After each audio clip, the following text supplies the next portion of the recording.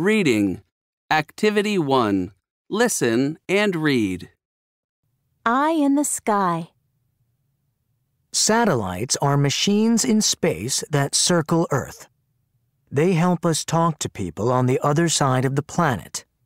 They can also study the planet's weather. This satellite is called GeoEye-1.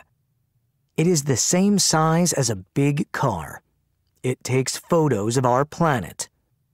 These pictures can show our continents and oceans. They can show our streets and houses too. On the internet, there are many photos and maps of Earth. We can use these images to help us explore our world. This is a photo of the world. You can see the 7 continents. Do you know their names? This is part of Asia, the biggest continent. Now we can see the countries clearly. Here we can see South Korea. Now we can see one town. This is Pohang in South Korea. Look, can you see 2 stadiums?